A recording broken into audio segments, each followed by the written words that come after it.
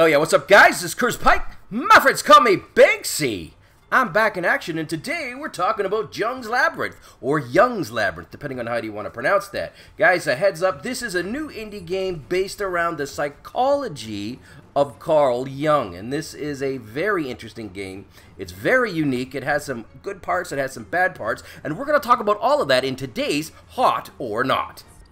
Alright, now before we get into the hot or not section, I'm going to tell you a little bit about the game. It's described as a psychological exploration game that uses concepts from Jungian psychology and mythology. That's basically right off their website, and that is fairly accurate.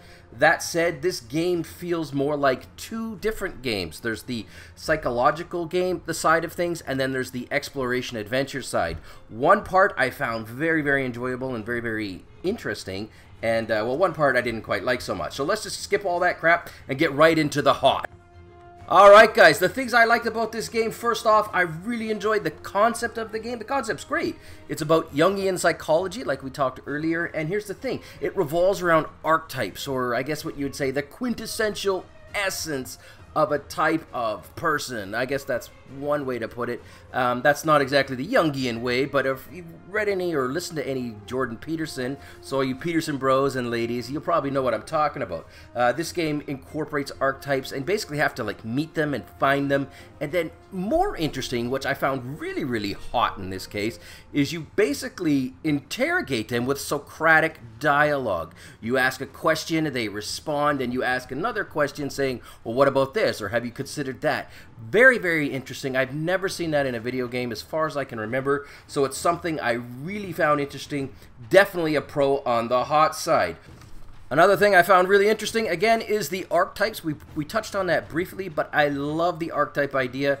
In particular, when you meet the archetypes, they actually say meaningful things. They actually delve into the psychology, into Jungian psychology.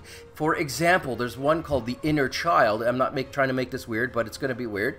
And you meet this little kid, and it's kind of like a version of you.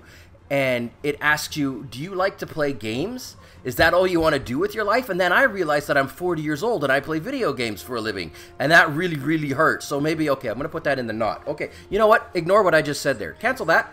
Guys, other things I liked about this game on the hot side, I really enjoyed the visuals. I found the visuals and the artwork quite well done. Nice and creepy and gothic.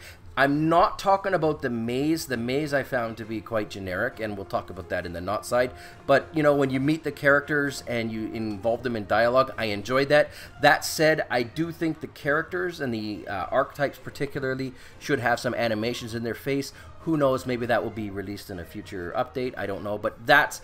the still art was good. So, alright guys, now let's get into the not.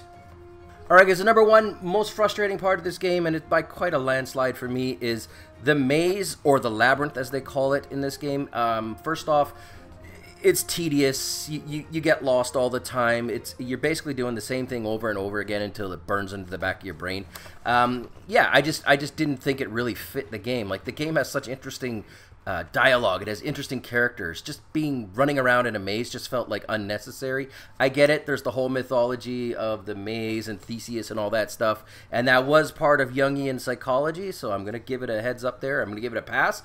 But again, I did find it tedious. Also, the obstacles that were in the game, like the blocks of fire and the spiders, they were just useless in my opinion. I don't think they added anything to the game. In fact, it sort of detracted from the value. This would have been better as a pure adventure game, in my opinion.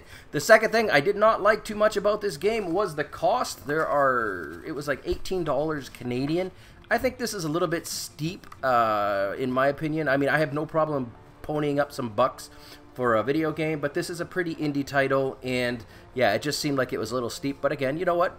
For some people that are hardcore into Jungian psychology and like these types of games, could be totally worth it for you. Overall, my opinion is this is a good game, but it's really two games. One, a quite good game, the one that we talked about, and then the adventure and the exploration side of things, which I found not that enjoyable, guys. So again, take what I said with a grain of salt. Please let me know what you think about this game. Leave any comments, any suggestions you want to see, any games you want me to cover, upcoming games you want me to cover. Leave it in the comments, guys. This is Big C. I'm checking out. I'll be back soon with some more Hot or Not.